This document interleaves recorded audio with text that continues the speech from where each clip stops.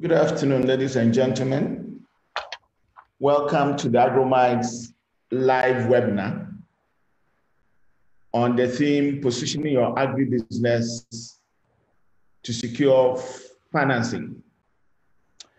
This is the first in the series of webinars we intend to broadcast to build the capacity of all our numerous partners on the AgroMinds network on Facebook and on other platforms.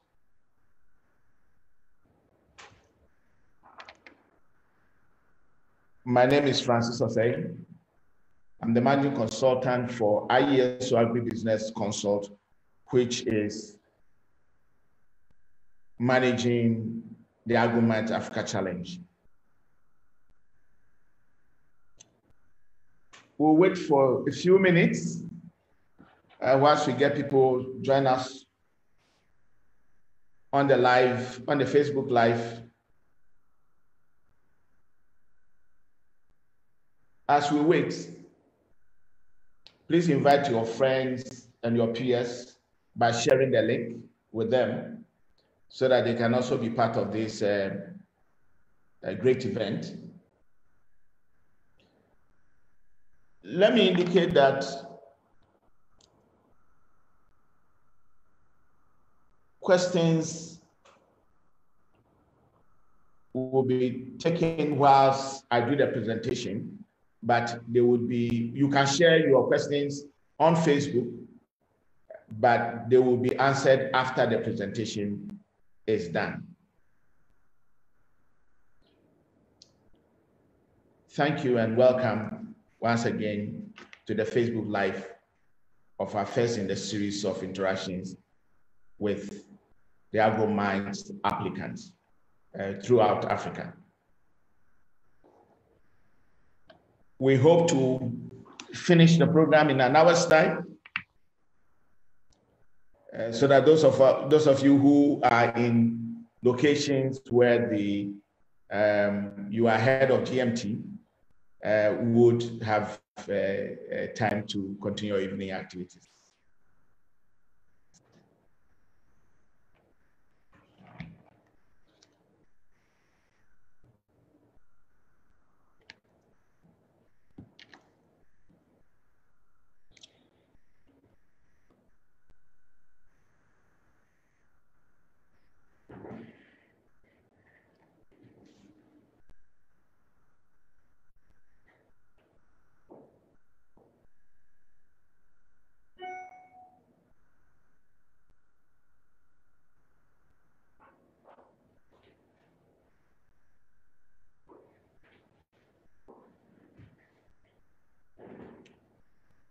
Okay, so I guess we can set the ball rolling. Once again, welcome to AgroMinds live webinar.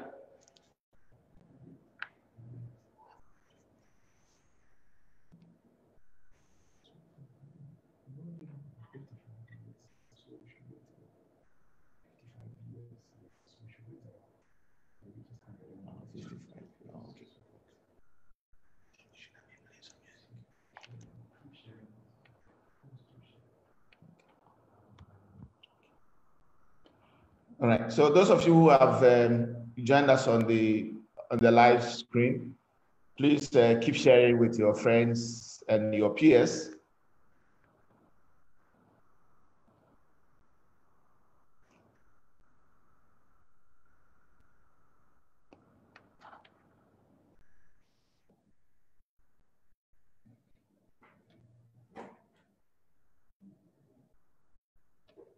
Please keep sharing. Please share the links.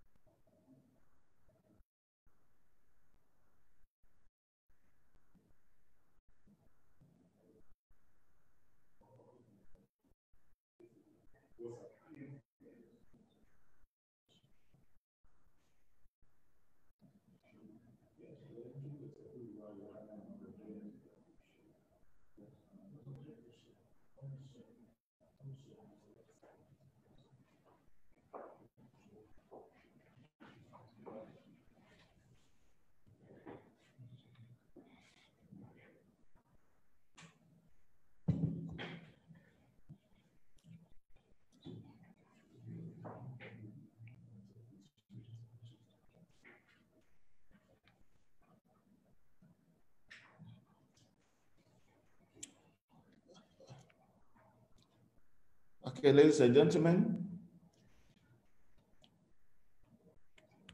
I guess that we are good to go.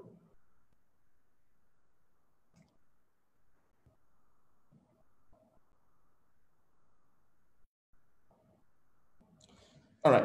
So once again, thank you for joining us this afternoon or evening, depending upon where you sit in the Africa region or the globe.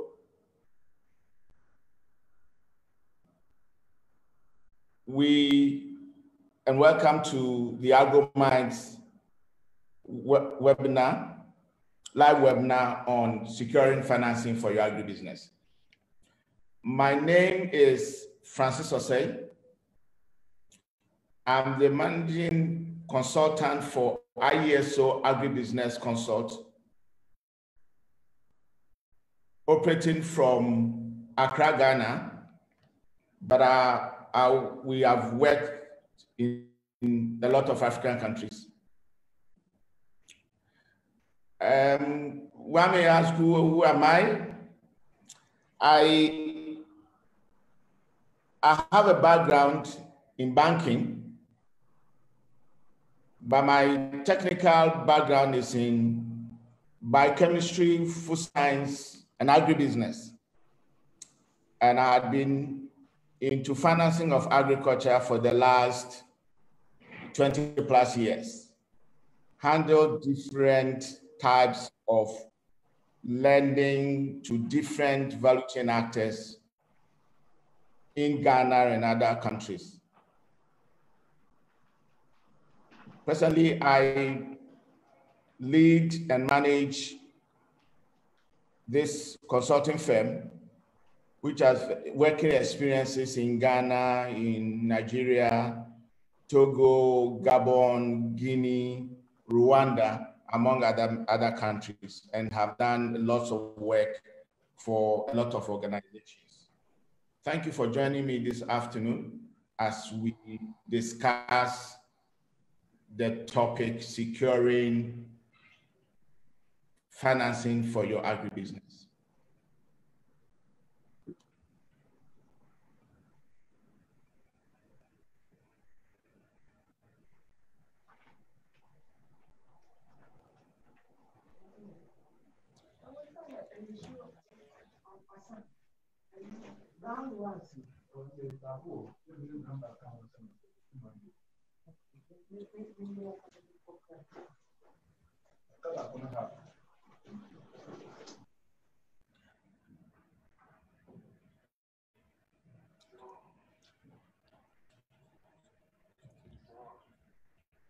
All right.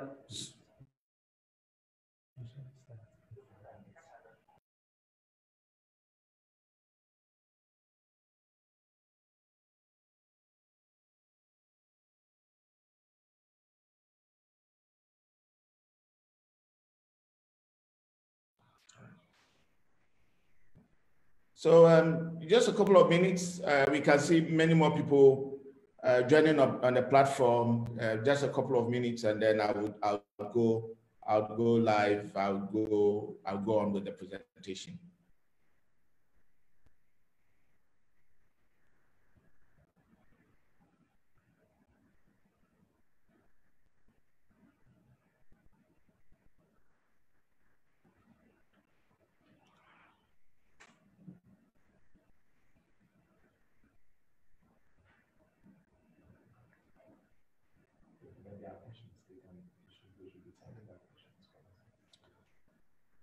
And let me just reiterate that all questions to be sent, posted on Facebook, and the questions will be addressed after the presentation. So please feel free and share your questions as we are on with the presentation. The presentations will be, the questions will be answered after the presentation.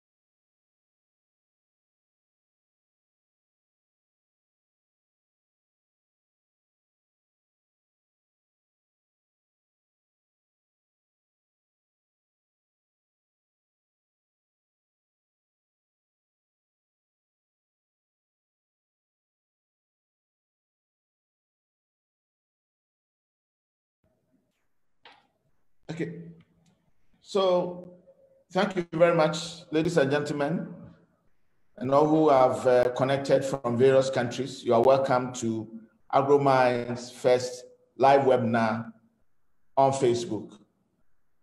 This afternoon or this evening, we will be looking at the first in a series entitled Securing Credit Financing for Your Agribusiness.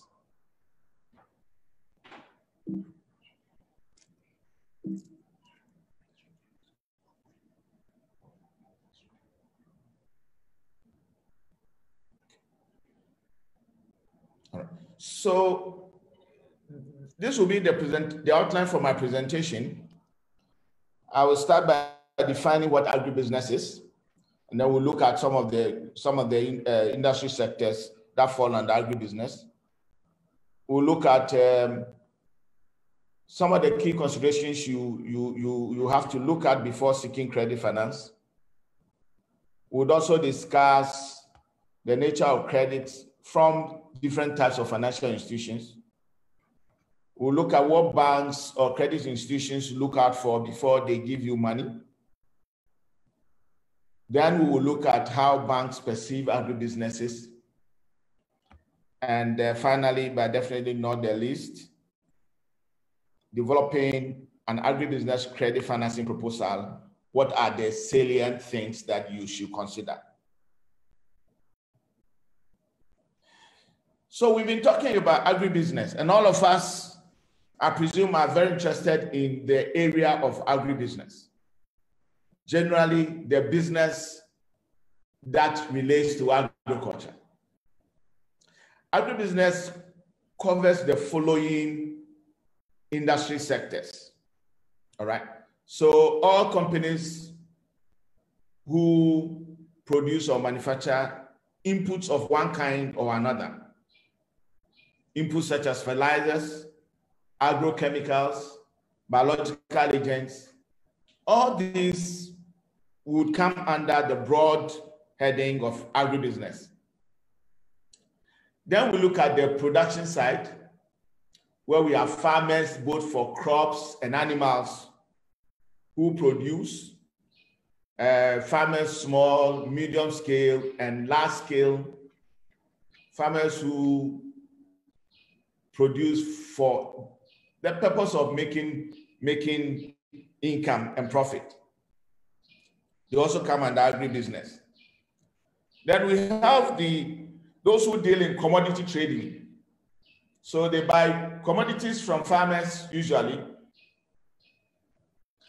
and may sell it locally within their countries or export to other countries. The same applies to all manufacturing companies that produce food, like the food industry, those who produce food industry ingredients, and generally food industry raw materials would also come under the broad umbrella of agribusiness. Then we can talk about mechanization, equipment manufacturers, manufacturers of tractors, harvesters, planters, sprayers, and all other accessories that are used in the area of agriculture, irrigation equipment, and all those things. Then, of course, storage. If companies that operate warehouses for commodities, storage, cold storage facilities, such as freezers and cold rooms that are meant to keep the integrity of food produce or food products intact, also all come under the general umbrella of agribusiness.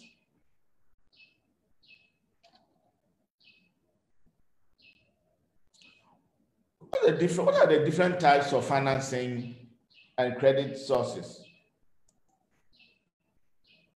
All right. So where are the sources from which we can finance our agribusinesses? The first I want to talk about is your own equity, your own savings. This is very important in any business endeavor, and therefore also important in agribusiness. Before you set out to start or to grow your agribusiness, know that your own savings plays an important role as a financing source. Besides your own savings or your own equity, you could have other individuals or companies who can take equity position in your business to become partners as shareholders. Usually in Africa, we all want to go alone, but going alone some of the times can be slow and it takes you a longer time to grow. You need other people to join you with their resources so that you can grow faster. If you're a startup and you have a brilliant agribusiness idea, you can then approach venture capital firms who would look at your idea and may decide to invest in your idea by taking equity. Aside from the equities, there are other sources of finance, such as commercial banks, who may grant you one loan type or another, or development banks, savings and loan companies, microfinance companies, SACCOs, cooperatives. These are all sources of financing that we could take to grow our agribusinesses. One key source of financing that we usually leave out, but which is very recommended, is to use supplier's credit, where your supplier provides you with one item or the other, be it equipment, a machine, a plant, or even raw materials or inputs, and you are allowed to pay later when you have been able to generate cash. Or your buyers, some of the time your buyers can advance you money to produce for them under some agreed terms and conditions. And the last two I've talked about, supplier's credit and buyer's credit, are usually cheaper forms of financing or sources of financing for your agribusiness.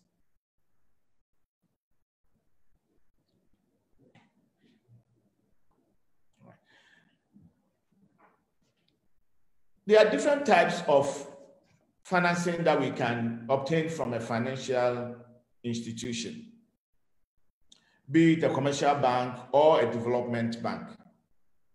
All right.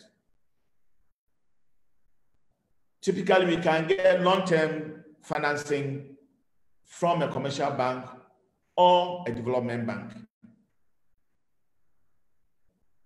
Normally, the long-term may be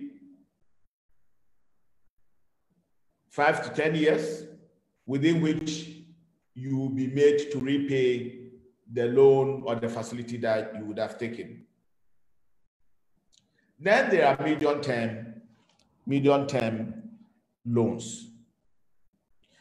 Let me mention that the long-term loans are usually used to finance fixed assets, such as machines, such as a manufacturing plant, or some of the times even in the acquisition of land, when you are actually operating on a very large sparse of land. Medium terms are used for assets whose economic life could be long, but they are usually not very expensive. So typically you may be made to repay within a period of 3 to 5 years because the cost involved was not too high. Then last but not the least, we can talk about short-term financing, which is usually used to finance working capital. So working capital for an input dealer would be stocking inventory and retailing such inventory to farmers, and then he pays back. For a farmer, it will be used to purchase inputs such as fertilizer, agrochemicals, and seeds, and then to finance the production activity for a particular season. For an aggregator, it will be a loan to help the aggregator buy commodities from different producers and move into a warehouse, and then later on sell them and pay back to the bank. For an agro-processor, it will be used to purchase raw materials. So depending upon the industry or what the factory is producing, it will be used to purchase the various ingredients, raw materials, probably pay for energy and other things to allow for the production activity. So these credit types are used depending upon, based on the purpose for which they are needed. All right. Usually long-term finances or financing can be obtained from a commercial bank or a development bank. They usually have funds which probably may have long-term deposit nature, all right? So it is very likely to get a long-term from a commercial bank, than some other financial institutions that I'll talk about later. Now, one form of financing or financing instrument is what we call the lease financing.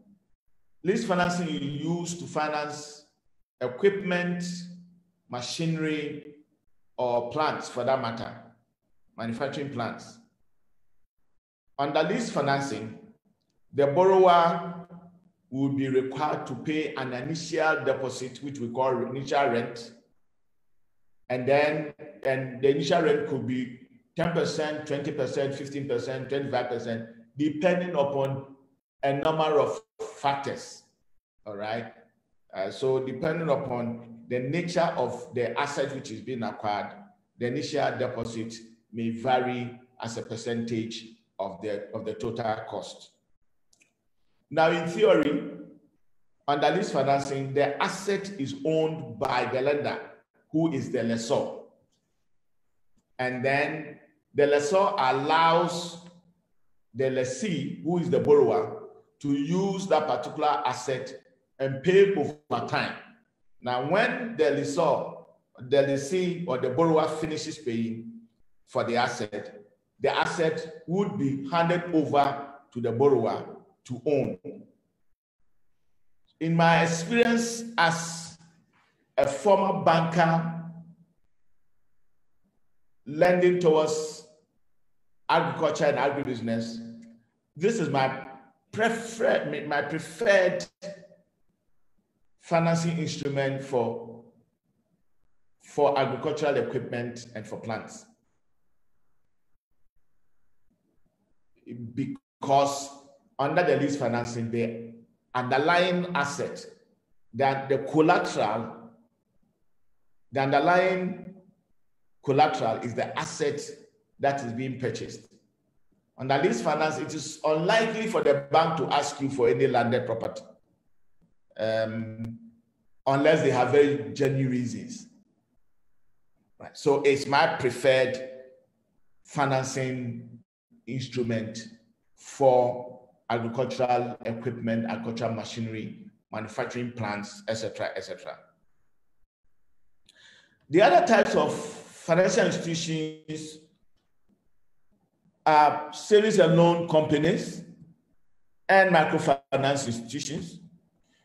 Usually, these ones do not have long-term financing because their deposit base is usually and typically short-term, and therefore may not be able to lend for a long period.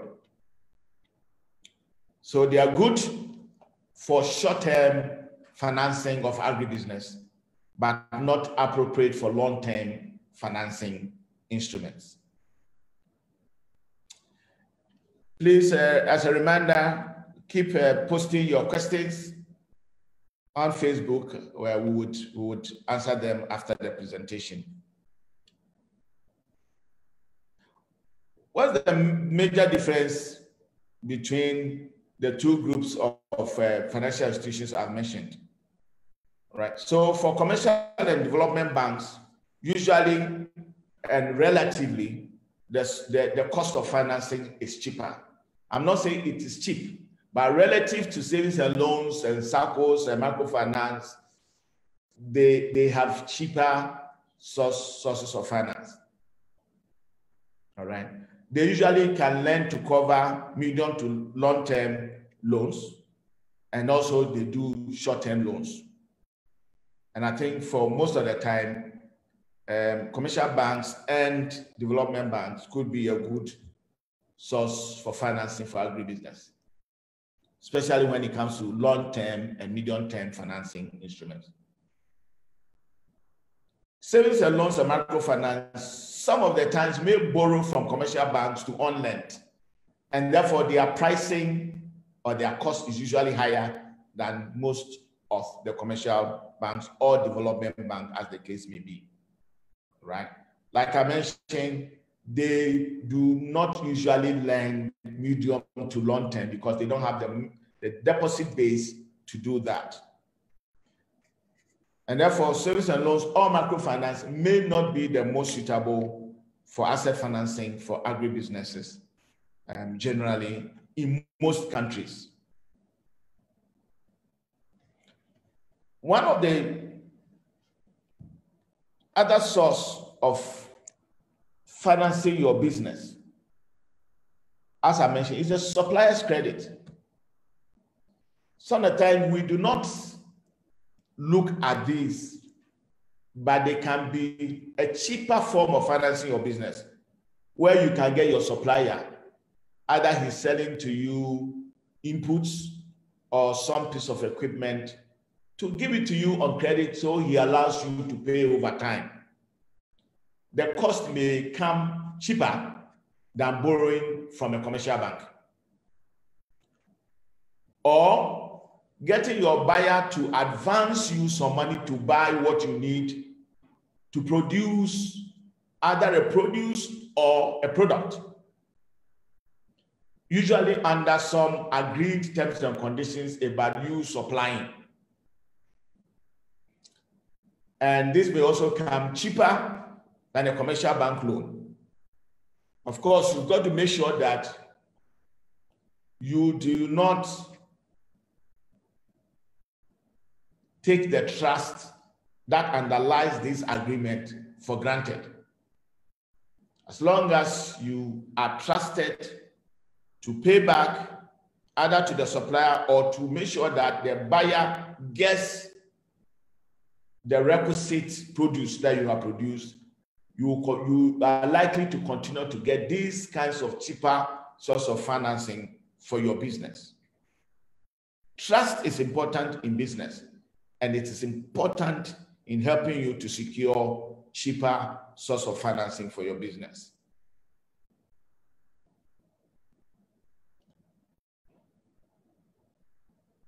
What are some of the considerations that we need to seek? We need to consider if we want to obtain credit financing. Once again, let me mention that you must necessarily have your own money inside the business, because you never start a good business with a loan or a debt. That business may be dead on arrival. So your own money or your equity is extremely important in any endeavor that you want to undertake in agribusiness. You also want to look at suppliers' credit and buyers' advance, which are also very important. You've got to explore those opportunities even before you look at going to a bank, as the case may be. Then the third consideration would be, is there anybody who can put money in this, my business, become a partner as in a shareholder, so that we share the risk and the returns together? Now, when you have considered all these things, then you probably may look at going to a commercial bank to borrow money and to pay interest on the borrowed money. It is important that we seek to reduce our debts when we are running our businesses to the extent possible. All right. So that when we go to the bank, they don't give us money. Explore the other sources first. They may come cheaper than rushing to a commercial bank. A commercial bank, I'll say, should be your last resort, because it comes at a cost. And some of the time, the costs are not low. They could be high, depending upon the general interest rates in your country. What do banks look for when you go to them to look for funding? One of the key things that a bank will look for is to answer the question, is there a market for this product or produce? Because the bank doesn't want to have a situation where you produce or harvest, and you are now moving around looking for a buyer. They probably may not get their money back. So usually they would say, do you have an off-taker? An identifiable or identified strong off-taker who would take the produce or product and pay you money so that you can pay back the bank for the loan that you have taken. Another important thing that the bank will look at is, do you understand the various types of risk that are associated with your business? And how are these risks being mitigated by the things you do and the things you don't do? I'll come later on to talk more about these risks along the value chain. But it's important that you look at risk. For example, if a bank has to lend to a farmer who operates under rain-fed agriculture against one which has irrigation, it is likely that the bank will finance the one with irrigation facility, because then there is some certainty of success when you have irrigation in your production activity. The next thing I'll talk about, which banks look at, is a healthy cash flow. And I'm talking about cash flow, which is the movement of actual cash into a business or out of a business. I'm not talking about revenues, which you would establish once goods leave your company. We are talking about cash, the payment of the actual cash. All right? So usually you sell your commodity or your produce or your product, you are paid cash, it moves into your system, your cash flow as cash inflow. And then your typical cash flow streams will go to the purchase of inputs or ingredients or raw materials or equipment, etc. But what is more important with cash flow is that the bottom line, your net cash flow position, should always be positive. Your cash outflows must be less than your cash inflows, and that is what convinces any lender that you have the capacity to pay back the loan you have taken. The next thing that the bank may look at is how profitable is your endeavor? How profitable is your business? What kind of margin are you making on the business? Is the margin adequate? Adequate enough to keep you alive? Or the margin is so small that the slightest disruption in the system, in the market, could create a problem for you? You must bear in mind that the more productive you are in any aspect of the value chain activities that you are involved in, the likelihood that you will get more profit. If your productivity is low, it is likely that you make less profit, or some of the times when you are not efficient, you make a loss. And no bank wants to finance a loss-making business because they are not involved in charity. Yet another thing that banks look at for are how much of equity, the owner's money, is inside the business, as against how much debt there is in the business. Banks normally would prefer to lend to a business that has less debt relative to owner's equity or owner's capital. So we must keep an eye on these things. You don't keep piling debt and debt and debt. You will become unattractive to any lender. Try as much as possible to reduce the debt that you take and use a lot more of your money, especially when you are starting the business.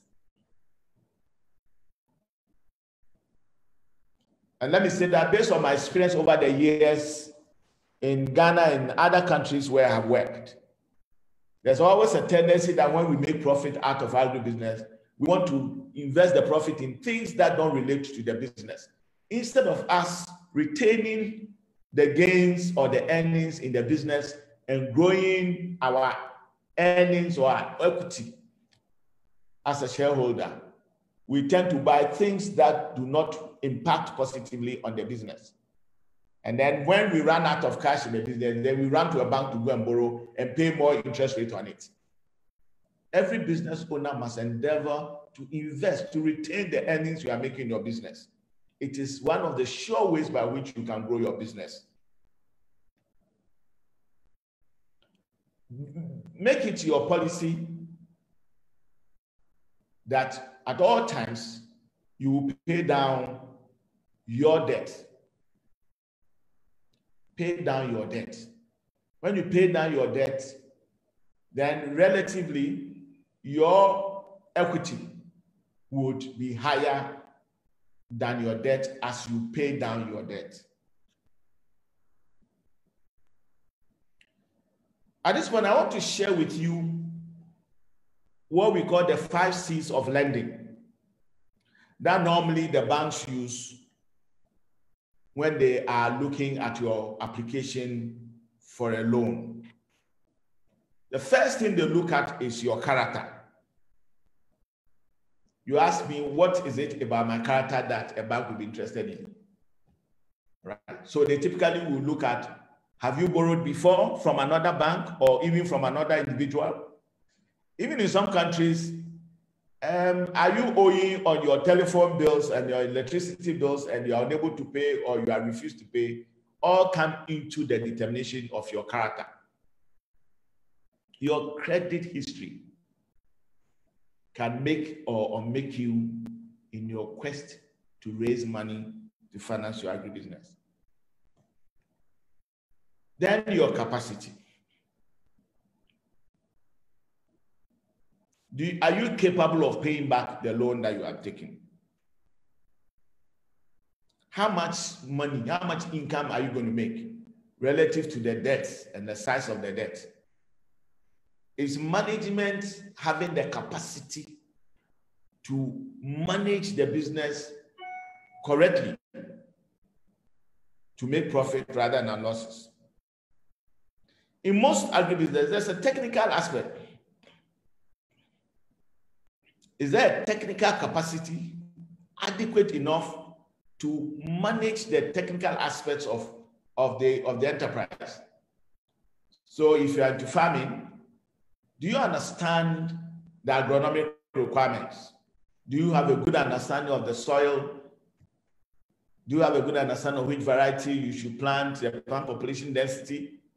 Do you have a good understanding of the pests and the diseases that are likely to attack the crop and how to deal with them expeditiously? Do you have that technical capacity? If you're into food processing, you have the technical capacity to understand food hygiene, food safety issues, and other technical issues that are important in operating a food manufacturing company. Do you understand the requirements of the standards and the specifications? Is your system able to deliver to meet these specifications so that the market would accept your products as and when they are released? That capacity is important. The next important thing that banks look at is capital. How much of your own money is already invested in the business? Because your skin must be in the game, as we say it in banking. You cannot start a business and you don't have any money of your own and you want to borrow 100% to do that business. That business will be dead on arrival because your financial risk will be very high. So your own money, how much of it is already in the business? The bank would determine that and say, oh, okay, this guy has put a lot of his money into this business. Let's go help him. Then the thing that they normally use against us when we go borrowing, collateral, inadequate collateral. Your assets ordinarily should be enough to cover the amount of money that you are borrowing. But let me be quick to mention that your character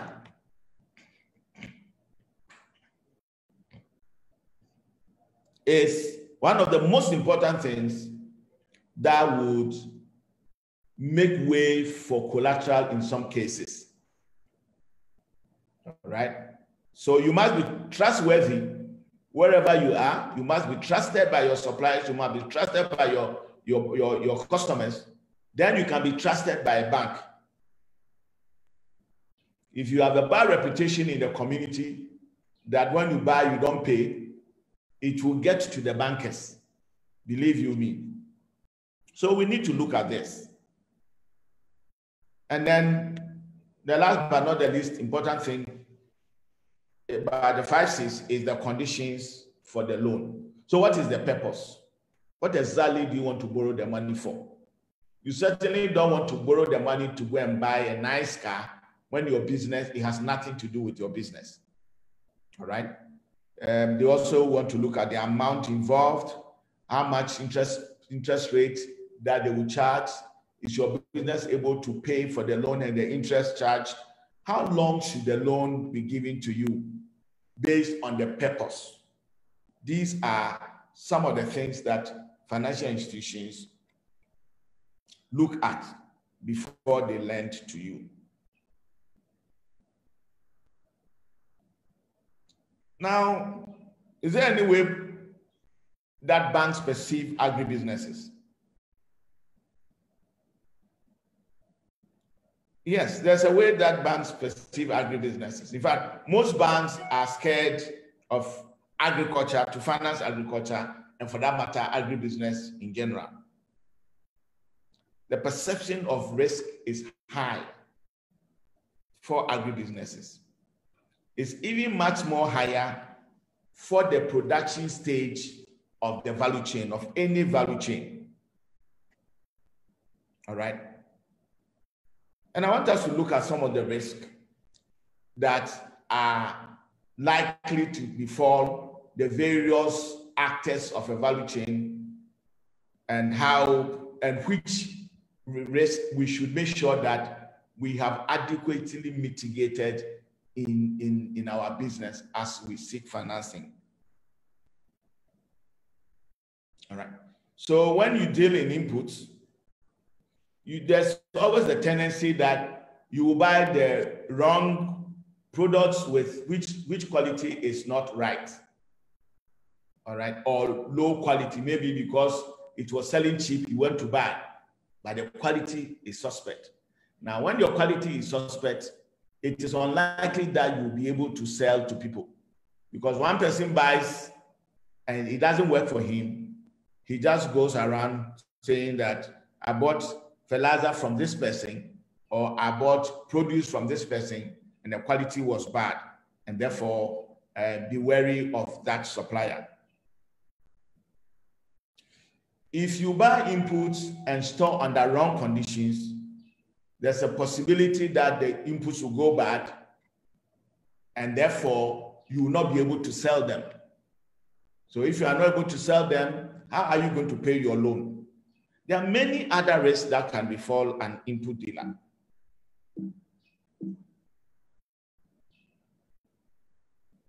All right. Then at the production stage, where we have producers, farmers of various types, there could be lack of market for the produce, which is a risk. Some of the time farmers produce and they don't have buyers. There's a possibility that at harvest, the prices will go down, so down that the farmer will not be able to recoup his investments. Some of the times, the farmer is unable to prepare the land. Is also unable to prepare the land in the most suitable way to allow for productive production. Some of the time, the seeds they use may be poor quality. There could be problems with pests and diseases, and then there could be climate change effects that can affect the producer. Now, all these risks will have to be mitigated in our business models to make us attractive to banks. Trade aggregators, if your cost of production is high, you are likely not to be profitable. If the quality of the commodity you purchase from producers, you are not careful with it, and you buy any commodities which quality is not good, you may not be able to sell your produce, and that can create problems for you. For processors, there are other risks. Some don't even have sufficient raw materials to process. So the capacity of the manufacturing plant is grossly being underutilized. Meanwhile, you have fixed costs that you have to meet, or that you don't have enough or sufficient working capital that allows you to buy what you need and to operate at a reasonable level. Warehousing owners, if you practice poor inventory management system, you may find out that you stock good commodity, and by the time they are leaving you, the quality has been compromised, and you are unable to sell it for premium price. Security may be a problem. And like I said, all these risks would have to be mitigated in order for us to become attractive to lenders. And then when you went into export or retail, you're also exposed to a lot of risk. I mean, out of the blue, if catastrophes such as COVID-19 pops its head, it has a tendency of affecting your export business, because it will affect the logistics and management of your commodity and the movement of it from one country to another, and it may hurt you in accessing market. So we need to bear some of these things in mind.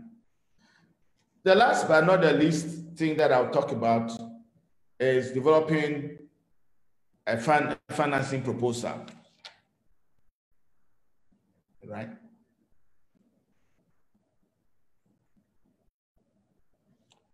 But it is important not all the time to ask yourself some questions before you go and borrow. Do I really need to borrow this loan? I've seen people who borrowed who didn't really need to borrow. And some of the times the consequences are not very good. You've got to look at what are the positive impacts and the negative impacts that your borrowing will have on your company.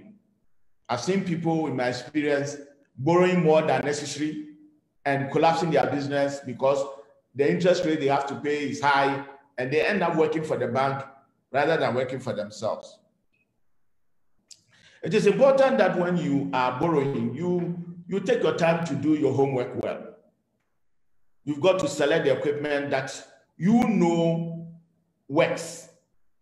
Because I've seen several examples of people importing equipment. The equipment comes, it is installed, but it doesn't work for years. So how are you going to pay the bank? So make sure that you select equipment that is known to work. Before you buy equipment, make sure that you know that equipment and that you know that it has worked somewhere and that it is very likely to work for you. You need to determine the correct throughput capacity of the equipment. In this case also, I've seen several where people go and buy very huge equipment, and the capacity they use is just a very small of that capacity. But mind you, when the equipment is big and huge, the cost of it will be very high. So determine the capacities you need. Other instances, people buy very small equipment with small capacity, and it becomes a problem. Ensure that there's capacity to service or maintain your equipment before you go and buy equipment from any location.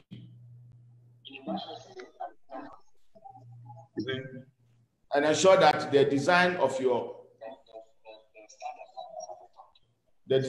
equipment is the design of equipment is so that it is consistent with your own requirements, your energy requirements, your power rating, and other things. The other thing you need to look at is other requirements which are more regulatory in nature. And the banks will demand this. For example, if you're in the food processing industry, the banks may decide, well, are your workers, do they have health certificates? Because their health conditions can impact on the safety of the produce or the products that you produce and create problems for you, for other people, other consumers on the market. Some of the time they may request for factory certifications, maybe from the Food and Drugs Administration of your country or the Standards Organization for your country, and many other such certifications. And then things to do with the environment and the requirements of the environment are also important for you to pay attention to, because the banks may request for them. What should be included in your proposal that you submit to the bank? Let me quickly say that your proposal must have a purpose, and the purpose must be very clear. The amount that you request should be the correct amount. Don't ask for less, don't ask for more. So you've got to do your homework very well. Before a bank listens to you, you should, on your own volition, do some analysis of your previous financial performance and demonstrate clearly to the bank your ability or the ability of your business to pay the loan, because you are going to pay the loan from the business. If there are any technical issues that you need to describe, which would help to explain how the risk occur and how the risk will be mitigated, you've got to clearly demonstrate that in your application, so that the bank will understand you that this business, they know their risk and they know how the risk can be mitigated. And therefore, when we put in the money, we are sure to get our money back. All right. So do a risk analysis, a thorough risk analysis, and then suggest how the risk will be mitigated. It's extremely important that you do that rather than letting the bank do it, because they may be scared that some of your risks are not mitigable. In conclusion, let me reiterate some of the major points that I've made. Your own equity is always the best source of financing for your agribusiness. Once again, let me indicate that getting financing from your suppliers or your buyers may be cheaper, much cheaper, and therefore give you better returns. Your own equity or equity that other people will put into your business should be your first preference. And remember that character is the key bet in your accessing cheaper financing for your business. Character. Please note that we set up our business with equity and grow it with debt. I kept saying that you do not start a business with debt, because you may end up using all the gains to pay your interest, and your business may not be sustainable. Please note that debts will always have to be paid for, and therefore don't take too much of it when it is not needed. And let me stress this point. When you borrow from any source, please be willing and able to pay. Thank you very much. I will pause here and we'll take your questions. All right. Yeah. Thank you very much, Mr. Francis Osei, for this very enlightening webinar presentation on positioning your agribusiness to secure financing. We have a number of questions from Nigeria, from Ghana, of course, from Zambia, and a few others. So I think we'll start with a question from Osman Dara, he's asking, which way do you suggest, or what do you suggest, or is your preference between lease financing and long-time financing? Osman wants a bit more clarity on your preference between lease financing and long-time financing.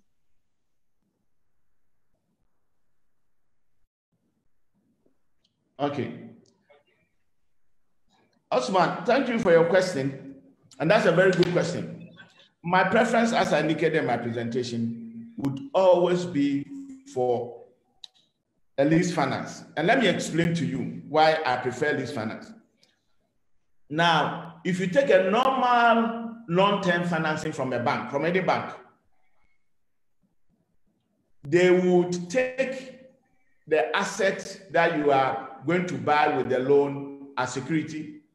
They will take your personal guarantee as an additional security. They may ask for your mother's house or your father's house or your own house in a good location in the city because they want to cover themselves from a collateral perspective. When you do lease financing, the practice and indeed the law would limit the collateral to the underlying asset.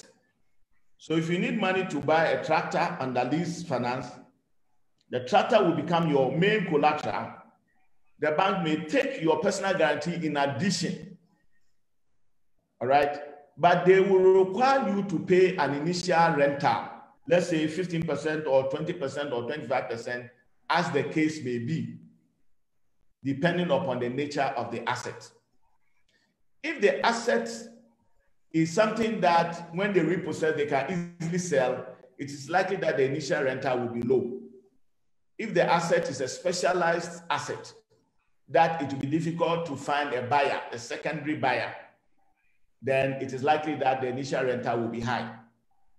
But your main collateral will be that of the asset and probably not anything more than that. So my preference is that if I took money from you to buy a tractor, that is what I should offer you as a collateral. But in this case, you pay an initial rental, and that's the main difference. Whereas in the loan, you will not pay, or you will not be required to pay an initial rental. Okay, so Osman, I hope that the difference is clear. All right, thank you, Mr. Osei. Another question is from Tom Zam, and he's asking, is it possible for startups at the idea stage to secure long-term financing from banks without asking for collateral? All right, so thank you very much. I think I would say that it is very unlikely for a startup idea stage to finance an idea stage business with their kinds of financing. If you have an idea, which idea you believe in very much, you probably will be better off seeking for partners who can bring their investment together with yours to start, or you go to a venture capital fund or an equity fund. They have a higher risk appetite for startups. But I'm not saying that it is impossible. It all depends on the value proposition, the ability of your business to operate and to repay the facility. If it's a specialized product you are going to produce and there's a big customer who has the resources to pay, and for you to enable you to pay back the loan, a bank may look at that. Banks may also look at financing startups when the equity portion of the total financing is higher than the debt portion. Then a bank may look at that. I've handled a number of big ticket deals which were greenfield projects, as we call it, startups, but the equity was high, so I could get the banks to favorably consider it for some of my clients. Right. And then we have a question from Koko Buafo from Ghana. And she's asking, are there any specific organizations who provide credit in the form of equipment, or who provide credit for equipment? All right, so Koko, thank you. Yes, there are. And in all these cases, you would also have to make sure that you make a solid case for it. I know, for example, some of the equipment vendors have a credit facility going for their equipment. Okay, but you've got to do your homework well. I know one of the major agri equipment and companies in Accra that has a credit facility. They may likely take a certain down payment percentage and then allow you to pay the rest over a period.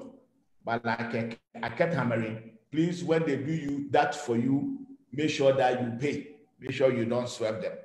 But there are, and we could have conversations, Koko, since you are already in Accra, we could have conversations if you get in touch. All right. There's Victor, another Nigerian. He's asking that in my country, Nigeria, microfinancial institutions and commercial banks' interest rates are as high as 20 to 60% per annum. What interest rates should young farmers look for that can help us grow and fulfill our agricultural potential? All right. So once again, I come back to the advice I gave.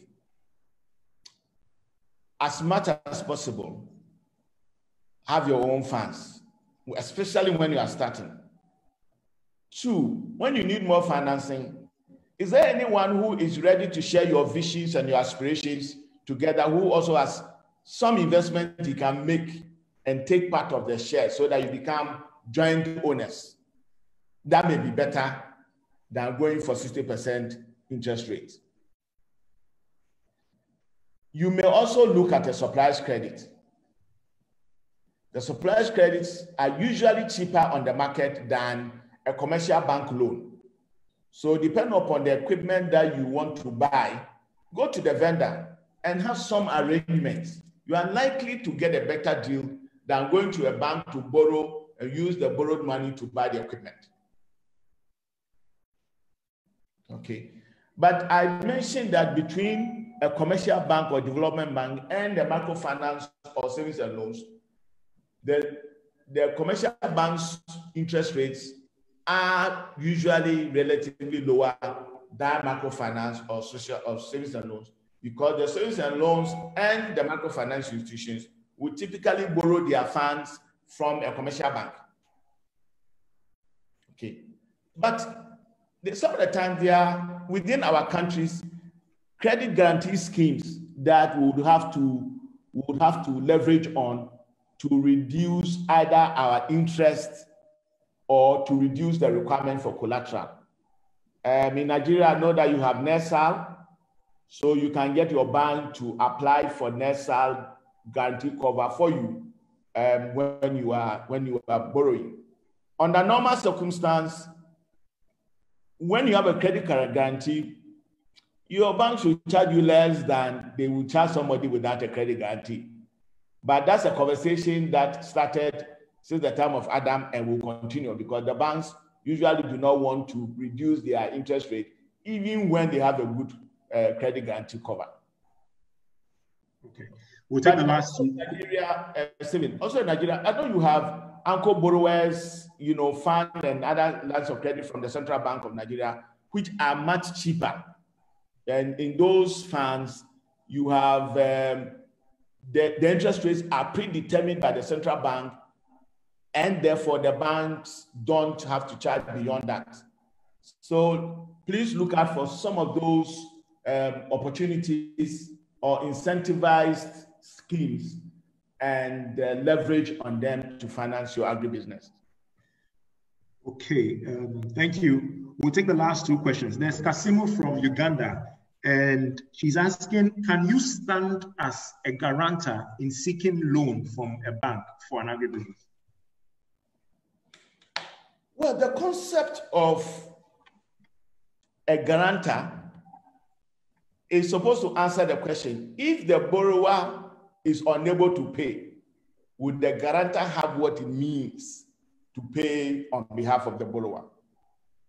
So before any bank or any lender would accept a guarantor for you, or you as a guarantor for somebody else, they have to determine your weight.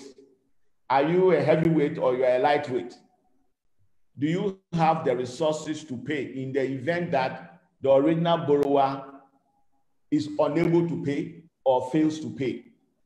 And some banks may accept that if the guarantor is strong financially.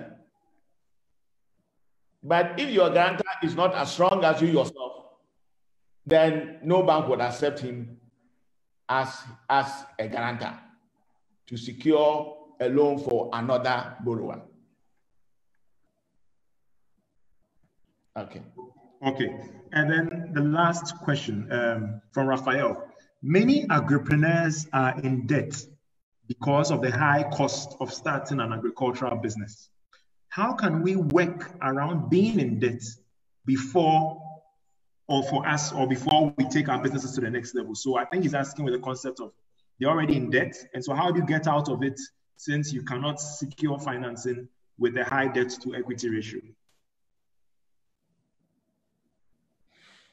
All right. So simply I would say, reduce your debt and create more room for additional debt. If you have debt and you are unable to reduce that debt, then it will be difficult for you to attract more debt. Now, when you are in that situation, I would suggest that you look for a partner, an investor partner who will bring more equity investment into the company, which equity funds could be used to pay down the debt or to buy the things that are needed to increase the level of business. If it's a production, the level of production. If it's warehousing, the level of stock, to enable you pay down your existing debt. And I want to recommend partnerships and pulling resources together for African youth. You know, here we all want to do it individuals because you think that at the end of the day, you are only looking at the benefits, but there are also risks. In every business venture, there are risks, there are difficulties. So if you allow people to come in and they come in with their resources, you may share the burden together, but you would also share the benefits together. All right. And young people should learn to come together, push their ideas and their strength together, and do the things that they have to do. Look at Google. It was not done by only one man. There were two young people who came together. All right. And they raised a giant company. That bit is very, very important. And we've got to learn that partnerships help to reduce our stress, especially our financial stress as a business. Because we normally have a saying that it is better to have 1% of 1 million than 100% of 1. All right. So let's look out for people who have the same thinking and the same mindset that we have and partner with them so that we can reduce the need for debt, because debt is expensive and they have to be paid. Right. Okay, I think we'll have to take a couple of more questions because I think the rate at which they are coming in is pretty interesting. There is Rockford from Zambia, and he's asking, do we have agribusiness lending institutions that are working in Africa? Agribusiness focused lending institutions that are working in Africa, from Rockford in Zambia. Okay, so Rockford, thanks for your question. You know, over the years and until recently, we saw agriculture as a developmental activity. All right. So it doesn't get funded well. The productivity levels are very low. They pretty much make losses more than make profit. And the institutions that were financing them, which are usually the agricultural development banks in the respective countries, appear to have, all of them appear to have collapsed, because they are funded by government, and governments get broke, so the banks in turn get broke. And it has not been very good for the financing of agribusiness. There are a few countries that have very strong agriculture-focused financing institutions that have the capacity to understand the technicalities of agriculture, for example, and therefore are able to lend and recover their monies. But these are not many. I know that in Ghana, for example, we used to have the Agricultural Development Bank, which has now become a universal bank, and they have reduced their lending to agriculture. But when it used to be, it was the main financier for the agricultural sector. Some of the commercial banks now have capacity to lend to agriculture, so they are beginning to increase their portfolio sizes for agriculture. But let me agree with you that there are not many of such banks. The Equity Bank in Kenya, for example, is very good and strong in agricultural lending.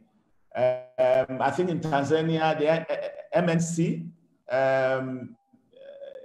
which is owned by the state and by this Rabobank, are also very strong in agriculture. There are some other banks in some other countries that are strong in agriculture. And some of the commercial banks are also beginning to look favorably to lending to agriculture. But we are not there yet. We are not there largely because of the perception of the high risk. Okay, so we'll take our final question, and to everybody else who has posed a question, we would advise that you send your questions or inquiries to the emails that is displayed on the presentation dashboard, and we'll be very glad to get back with you. So the last question from Kali Bello, I think from Tanzania. Sir, we need to learn the strategic plan that can make agribusinesses to progress without bank loans. What is your take? All right, so I think in terms of strategy, and thanks, Bello, for this important question. From a strategy point of view, I've shared a few, which I think that if we look at, they will help us more. Have your own money. So you don't just wake up one morning with empty pocket and say you want to set up an agribusiness. Please save, especially when you are using all your money to buy fanciful gadgets. It will be difficult. 2, please partner with your friends, your colleagues, your allies, and some of your family members to raise the needed capital to start the agribusiness, because you may not be able to do it all by yourself, on a solo base. 3, explore suppliers' credit. Explore advances from buyers. Explore these, and just take it from me that these all require a high level of trust and character. I've seen people raise big businesses just on the back of being truthful to a supplier. They supplied them, they paid back on time, they took another supply, they paid back, they took another supply, they paid back, and that was all. They grew their businesses and the business became strong. But when you take a supply from someone and you refuse to pay, or to pay on time unless it goes to the police or goes to court, you'll be finished. So for me, these 3 things are some of the best strategies. Your own money, partner with other people who will bring their money so that your equity is strong, and 3, using other suppliers' credit or a buyer's advance to help you grow your business before you go to the normal banks to go and borrow and pay high interest rates. Okay. Right.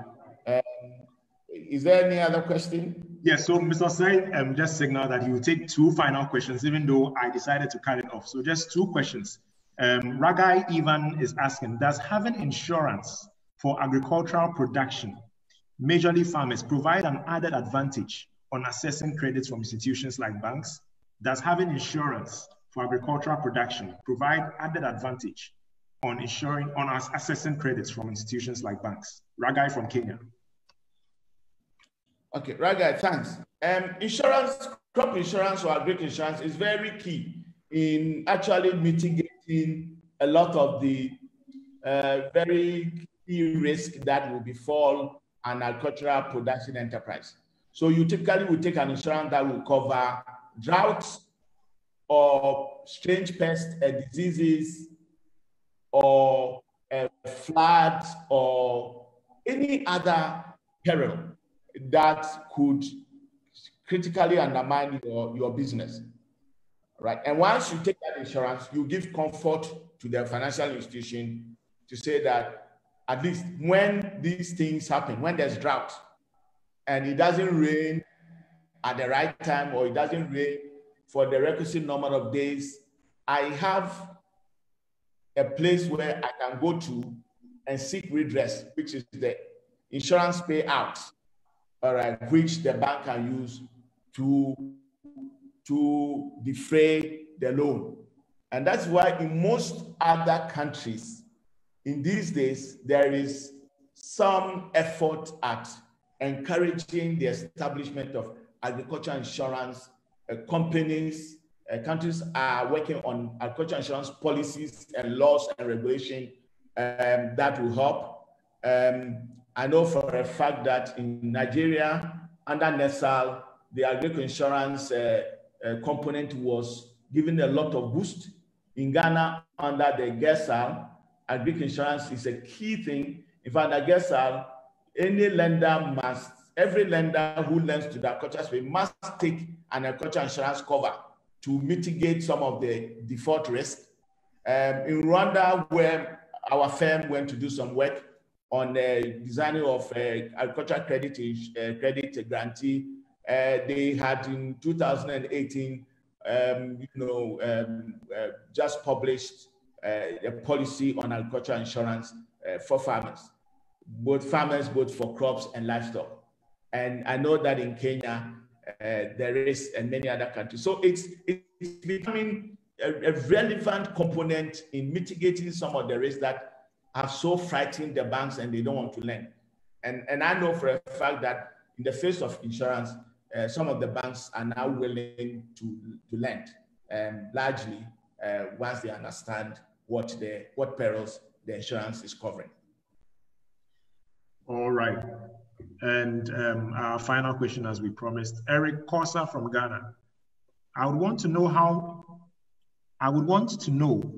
much about EBITDA as a requirement by most credit investors.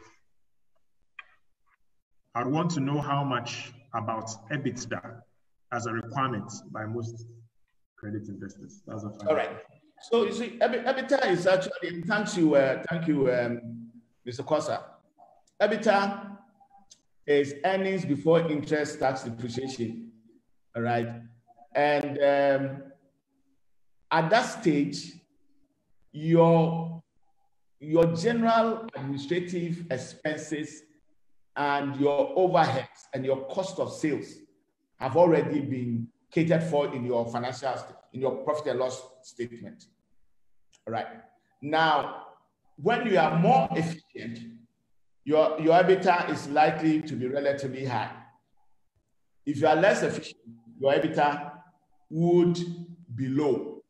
Now, out of the EBITDA, you are now going to pay your interest to the bank.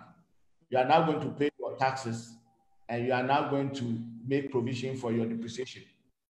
So if your EBITDA is low, then by the time you pay your interest, and you probably pay your tax, you may be running at a loss.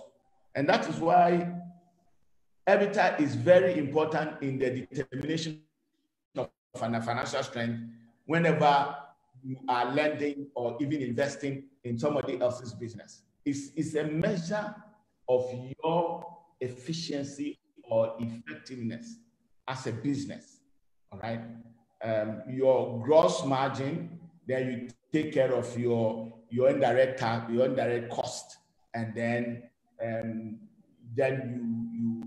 you want to determine at that time what is the level of your EBITDA. Like I said, if you are efficient, your EBITDA is likely to be relatively high. So you pay your interest out of that, you pay your taxes, which are legal requirements or regulatory requirements. You are likely to register a profit. And when your EBITDA is low because of inefficiency, then you are likely to go under the water, and you may not be able to pay the bank its amount. I hope it's a process that helps. Yes. Right. So in the words of Tom Zoom Badi, as part of a representation of the final comments from all the other individuals that have posed their questions, his comments is, this is a nicely packaged presentation. Thank you, AgroMinds Africa, for putting this together for young African agripreneurs. We look forward to learning and partnering more with you. Thanks to the presenter, Mr. Francis Osei, too, for doing justice to this topic. God bless Africa and its farmers. Over to you, Mr. Francis Osei. All right, so thank you very much, all of you who joined us on this platform. This is just the first in a series of presentations that we seek to give to the AgroMinds community across about a lot of countries in Africa. It's our belief that when our knowledge base increases, we are likely to perform better in the sector with our agribusinesses, and Africa will be the beneficiary. So just stay tuned for our second series in this series of lectures, and we would be happy to be staying close to you over the coming weeks and months, and as you also look forward to the final episodes on the AgroMinds Challenge. Thank you, and those of our friends and our brothers who are celebrating the Eid, happy Eid to all of you, wherever you may be in and around Africa. Thank you, and thank you again.